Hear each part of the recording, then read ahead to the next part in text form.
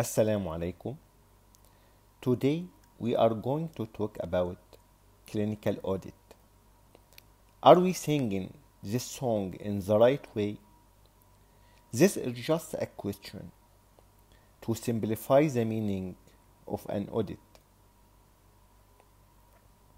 Clinical audit is a quality improvement process used by health professionals to assess, evaluate, improve the care of patients. Purpose of clinical audits is the improvement of the care of patient in a systematic way. It forms a part of clinical governance which aims to safeguard a high quality of clinical care for patients. Audit measures the current practice against a defined standard. Audit asks a question. Are we actually doing what we believe is the right thing and in the right way? Are we singing this song in the right way? In audit, the performance is being reviewed or audited to make sure that what should be done is being done.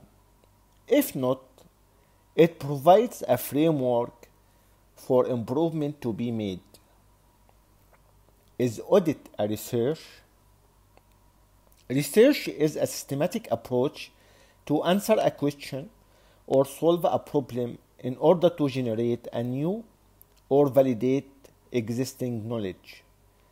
The question in research will be, what should we be doing? Are we singing the right song? Notice the difference between the two questions. Are we singing this song right? This is audit. While in research, we ask, are we singing the right song? The comparison between clinical audit and research. In audit, it tests the care given against knowledge gained from research. In research, it creates a new knowledge or validates an existing one. In audit, it measures against standards, while in research, it is based on a hypothesis. In audit, no patient experiments, just patient notes and surveys, while in research, it may involve experiments on patients and it may require ethical approval. In clinical audit, never involves random allocation, while in research, it may involve random allocation. In clinical audit, relatively a small number of patients over a short time span, while in research, large scale of patients over a prolonged period. In audit, this is different methodology and less need to statistical test, while in research, we have rigorous methodology and statistical test. In clinical audit, results are relevant locally and can be published, while in research, results are generalized and should be published. So, the answer of our question is no, audit is not a research. Audit can be used to evaluate various aspects of patient care, like structure of care, process of care, and the outcome of care. An example of structure of care is the availability of a smoking cessation clinic in a locality, while in the process of care, like waiting times for an appointment at the smoking cessation clinic. In the outcome of care example, the number of smokers who quit smoking for 1 year. Audit should be transparent and non-judgmental. This information can then be used to plan improvement in the service. It isn't intended to cause confrontation or blame. So how to make an audit. First thing, we have to choose a topic, then we have the audit cycle, and then we have to repeat the cycle. Audit cycle is composed of stage 1, set criteria and define standards to be reviewed. Stage 2, collecting data. Stage 3, comparing criteria against standards. Stage 4, implementing the change. Stage 5, maintain the improvement, and then repeat the cycle. So when we choose a topic, it should be a high priority for your organization, like areas of high volume of work, high risks, high costs of care, and an area identified as priority by patients. Identify available resources like a local audit lead or office, existing guideline defining desired standard for the topic you have chosen. After you choose a topic, what comes next? You have to start the audit cycle. Set criteria and define standard. Criteria are definable, measurable item of health care that describes quality and which can be used to assess it. Criteria should be evidence-based wherever possible. It's often best expressed as a statement. For example, all patients with coronary heart disease should have had their levels checked annually. While standard describes the level of care to be achieved for any particular criterion, in the above scenario, it might be 80%. In this scenario, can be 80%.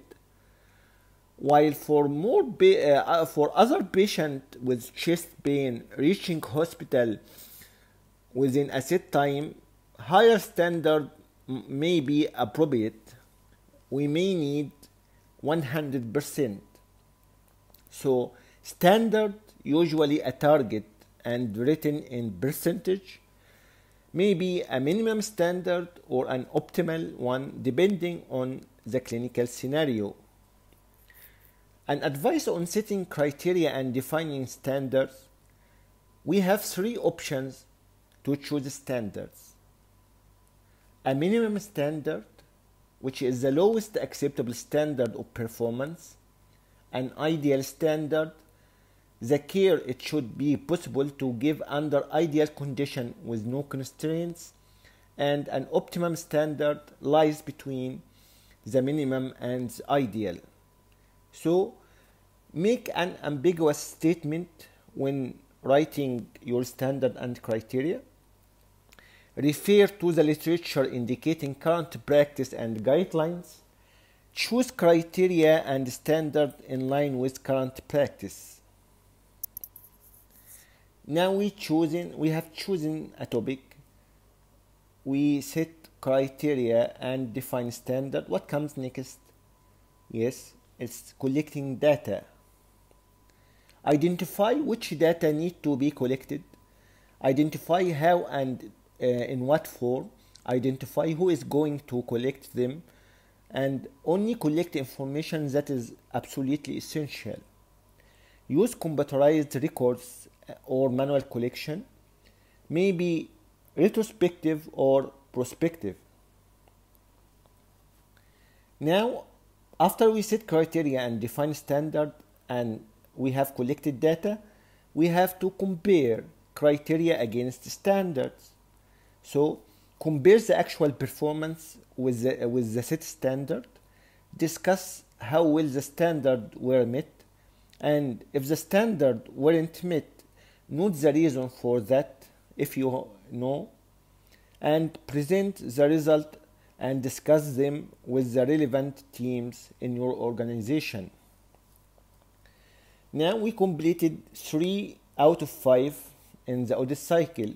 We have we have set criteria and defined standard, and we have collected data, and then we compared criteria against standard. So what comes next? Yes, it's implementing the change.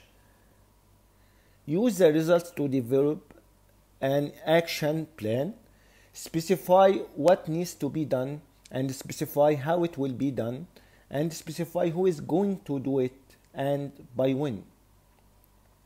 Now we comes to the fifth and the last part of the audit cycle, which is maintaining improvement. Determine whether the action taken have been effective, and determine if further improvement are needed, and repeat the audit target, result, and discussion, hence the term audit cycle or audit spiral. So now we have tips for successful audits. Adequate training and support for all staff involved is needed. Audits are more likely to be effective where adherence to recommended practice is low. Choose a topic with a high priority. Enlist support from your organization, and use a team approach and allow sufficient time. Good data collection and or IT systems are required. Set realistic standards, optimum rather than ideal, that are agreed by the team. Deliver intensive feedback and consider publishing your audit. Now we finished our talk, but always keep this map in your mind.